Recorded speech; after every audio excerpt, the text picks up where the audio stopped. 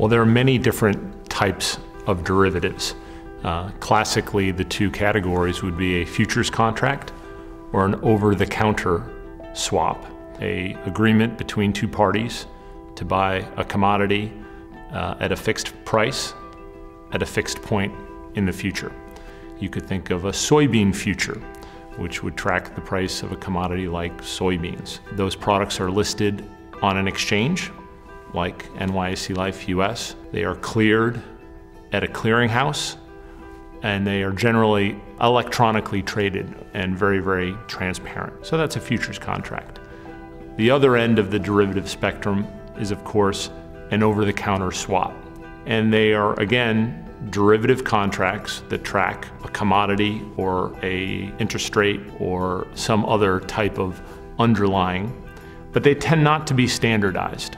They're customized derivatives that will track and satisfy the needs of those two parties. They also tend not to be centrally cleared. So you have what we call in the derivatives world bilateral risk, meaning if my counterparty in that OTC transaction defaults, then our contract is invalid. So another type of widely traded derivative is an options contract. Now, an options contract in the world of futures is a derivative on a derivative.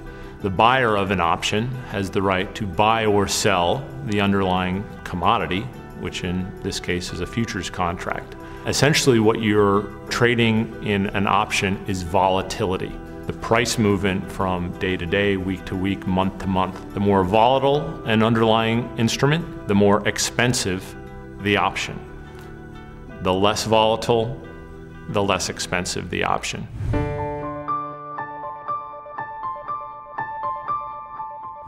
The classic purpose of a derivative is to allow an end user to manage their risk. If you think classically of an airline, the biggest variable to the airline industry are fuel costs. In order to be able to plan their businesses forward 6 months or a year, it's very, very helpful for them to be able to lock in those fuel costs. Because of course, if fuel prices spiked and those risks were not managed properly and were not hedged, it could destroy the profit margins of a business.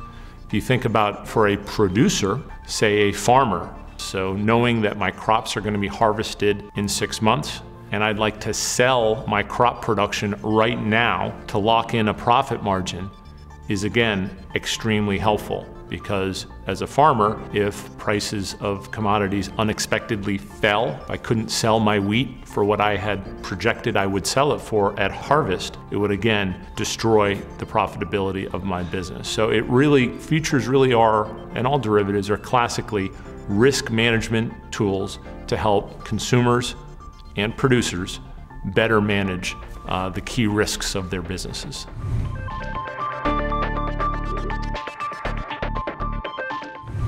Speculator could be a mutual fund that is looking to diversify the risk within their portfolio and take a long-term bullish view on, say, gold. They viewed gold as a stabilizing factor within their portfolio, so they're buying futures on gold as a diversification tool. But they don't have a stake in the underlying commodity, so they'd be considered a speculator.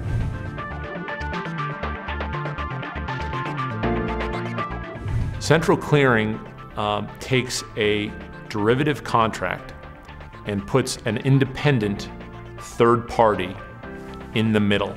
First and foremost, they collect what we call margin, which is a risk-based assessment of the volatility of the underlying contract that says that if either party in this transaction defaults, then I've got some cushion, margin on deposit, or if I'm forced to liquidate this contract, that I'll be protected against potential losses arising from liquidation.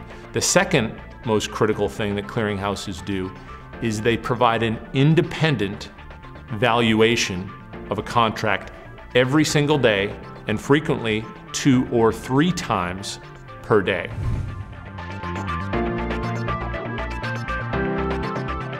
I think the most important evolution that we've seen in the last 10 years has been the move from physical trading pits to electronic markets, where now it's not just big banks in Chicago or a few big trading firms in New York that have access to these markets.